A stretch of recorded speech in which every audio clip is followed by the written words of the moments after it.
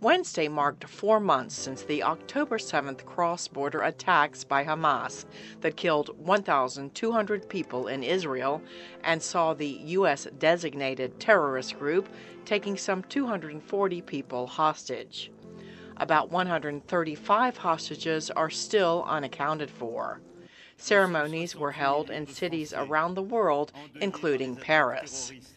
The top U.S. diplomat, Antony Blinken, is in the Middle East to push for the release of the hostages, including 6 Americans, and an extended pause in the fighting to get more humanitarian aid to Palestinian civilians in Gaza. But Israeli Prime Minister Benjamin Netanyahu dismissed a proposal by Hamas, which reportedly called for the withdrawal of all Israeli forces from Gaza. Today, I told Secretary of State Blinken that after defeating Hamas, we will make sure that Gaza be demilitarized for good.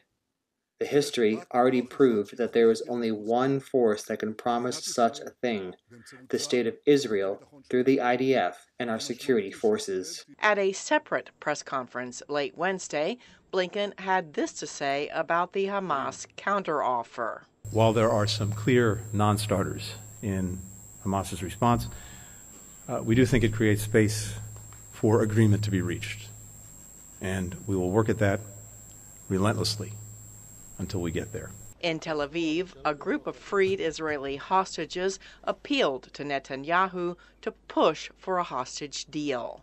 Again, I am turning to you, Mr. Netanyahu. Everything is in your hands. You are the one that can. And I am very scared, very afraid, that if you continue in this line of bringing down Hamas, there won't be any hostages to free anymore. In his talks with Israeli officials, Blinken said that the death toll of Palestinians in Gaza is still far too high, and that any military operation against Hamas needs to put the safety of civilians first and foremost. According to the Hamas-run Ministry of Health in Gaza, at least 27,478 Palestinians have been killed in the Gaza Strip since October the 7th. About 70% of those killed are reported to be women and children. More than 66,800 Palestinians have reportedly been injured.